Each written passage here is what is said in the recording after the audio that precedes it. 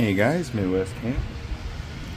Today we got sodium, methanol, sodium methoxide.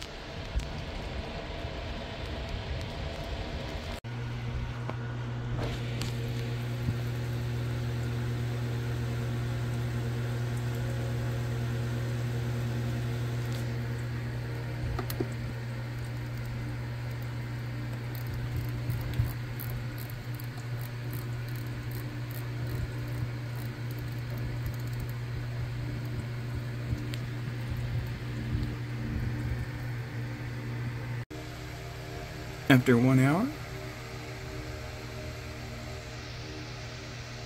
I do believe that's some leftover sodium salt.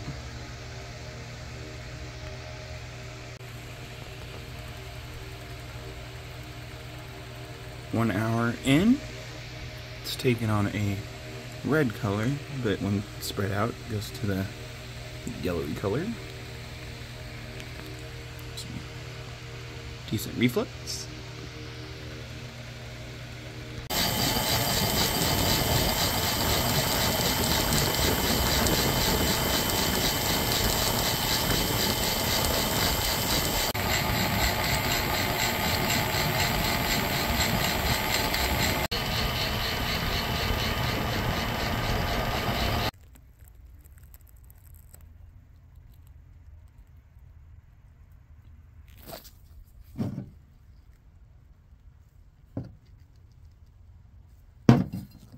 So we dissolved the oil, we took the oil and separated it by sep funnel, and then put it in a container, and then extracted 3 times with chloroform.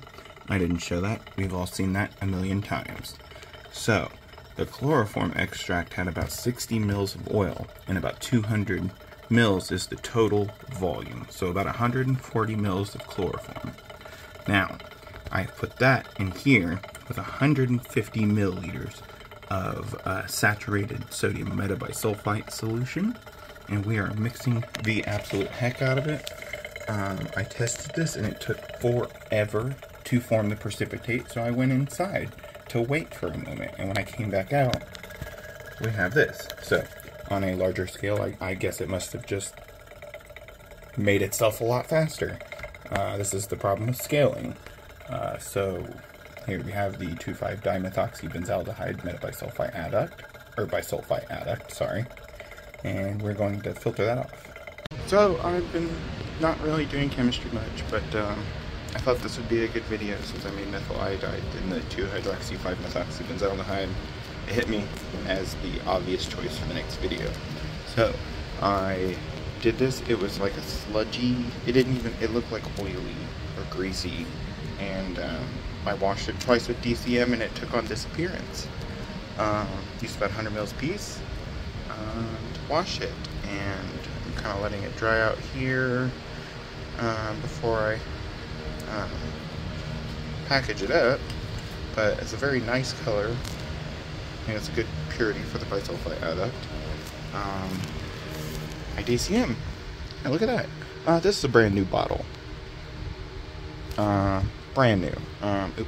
So I actually had 2 of these and another 1 liter, and somehow every DCM bottle I have, the lid failed. That's all the DCM I have after about 3 gallons, or 2 gallons and a liter, sorry. So fun times. I'm really pissed off about that. So this is it. We'll go ahead and react this with some sodium carbonate and get that going. Make some nice crystals.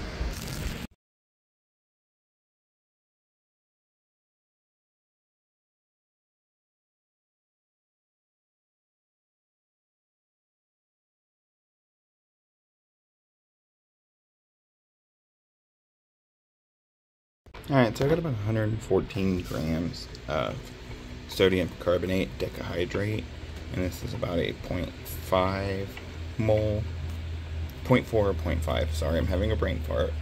It's one of the two. Anyways, it's okay to use a little extra. The 5DiMeOBZH version of benzaldehyde does not undergo Cannizzaro reaction as easily due to the bulky methoxy group sticking off the side. Anyways, there's more to it than that, but we're going to add our 5-dimethoxybenzaldehyde bisulfite adduct, or sulfite adduct, whatever, bisulfite, yeah. And we're going to add it to this. As soon as it's all dissolved, we'll come back. Alright, it's pretty well dissolved.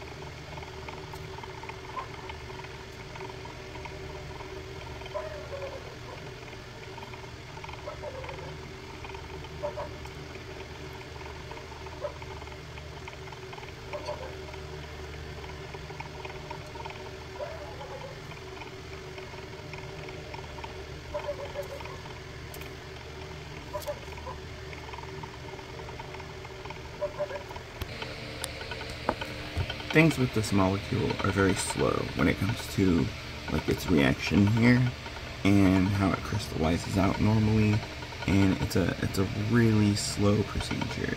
So we're gonna try to heat this just a little bit and maybe give it some time. Hope we can push it all the way to completion. We also have a excess, well, I mean excess, little excess of sodium carbonate.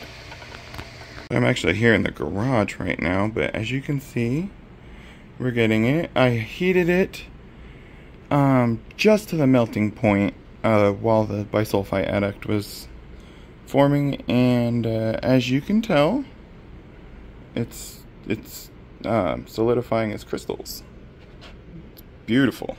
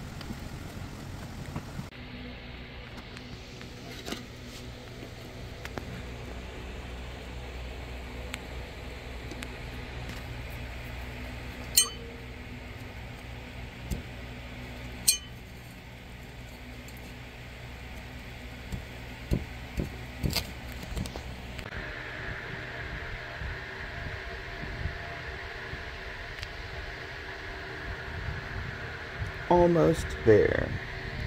So, big fail. I keep forgetting to record while I'm doing this, and I don't have enough to go back and do it again. I did everything at once, like a genius would.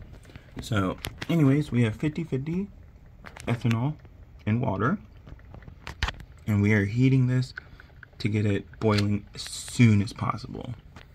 Once it does, we'll take it off the heat, let it slow down. Not all will dissolve. A lot will. Part of it will melt and get cleaned out by the water and the alcohol. The impurities will dissolve into the alcohol, and then as it re-solidifies, it'll be clean.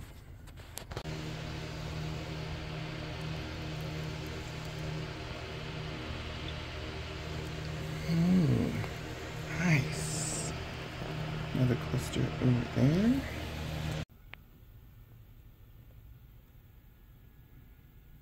Oh, no, that's beautiful, man.